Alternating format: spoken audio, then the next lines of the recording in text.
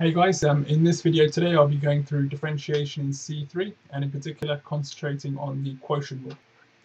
The quotient rule is defined as dy dx is equal to v multiplied by du dx minus u multiplied by dv dx, and this whole subtraction divided by v squared. Okay, we use the quotient rule when we have a function being divided by another function. Okay, I've got some examples. I've got one example for the quotient rule, and the reason being is because I find the quotient rule quite long in terms of what to do here, and it becomes hard to simplify your answer.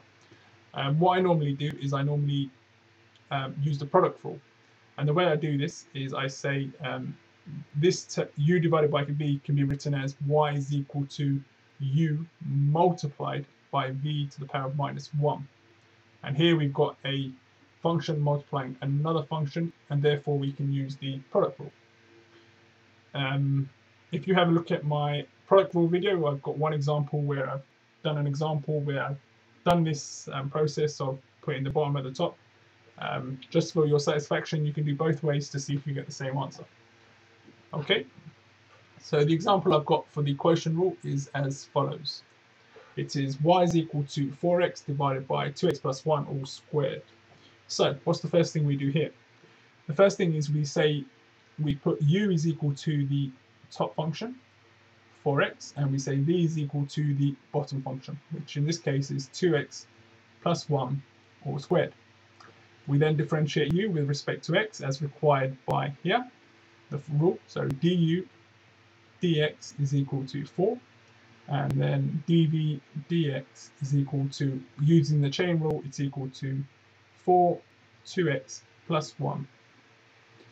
Okay, so that is just using the chain rule, which is defined as dy dx is equal to du dx multiplied by dy du. Okay, so the quotient rule states dy dx is equal to v, which is equal to 2x plus 1 all squared multiplied by du dx, which is 4, minus u, which is 4x, multiplied by dv dx, which is equal to 4 2x plus 1 close brackets, and this whole thing divided by v squared, which is 2x plus 1 to the power of 4. Now you can see how it can be a bit long to simplify this, and that's the reason why I use the product rule. It gives a much easier and simpler answer, much more quicker in my opinion. So this is the quotient rule. I hope this helps. Again, practice with these, learn the formula if not already in the your formula book, but check it out and do as many questions as you can. I hope this video helps. Take it easy. Thank you very much, and goodbye.